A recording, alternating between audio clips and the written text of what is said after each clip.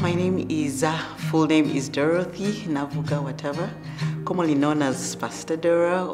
I am married to Godfrey Whatever, and together God has blessed us with 3 amazing children. When Watoto Church opened shop, those days KPC, our mom was so excited. There was a cantata that was being shown that year. I think it was 1985. So we came and were all excited to watch the cantata, and we've never left since then. I came to know the Lord Jesus Christ at an early age. If I remember very well, I was 5 years old. My parents used to bring me to Watoto Church, would come along with our mom, and would take us to children's church, and there would meet with the aunties and uncles, and they'll tell us about Jesus.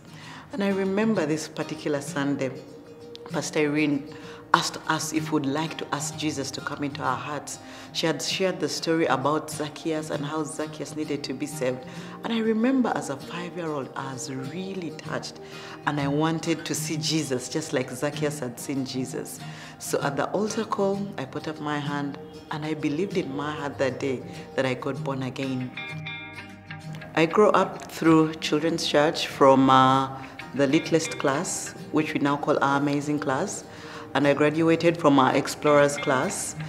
I used to bring my little siblings to church then, and I would drop them off in children's church. And there was this particular time I came in, we were meeting in Timothy class, and the room was very packed. It was so full.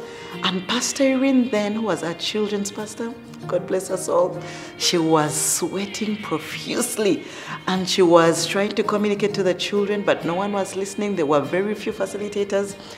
And that day, I felt a call on my heart to come back and serve.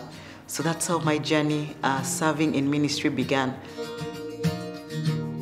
By God's grace, the leadership saw that I had a call of God on my life when it came to children's ministry, but also when it comes to people.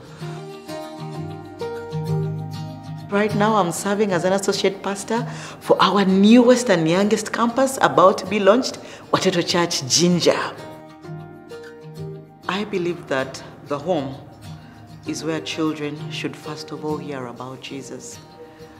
My mom believes in Jesus. She believed in God, and she taught me how to pray as a little girl, and I'm doing the same thing for my children. So I'd like to encourage all the parents out there to take this very seriously.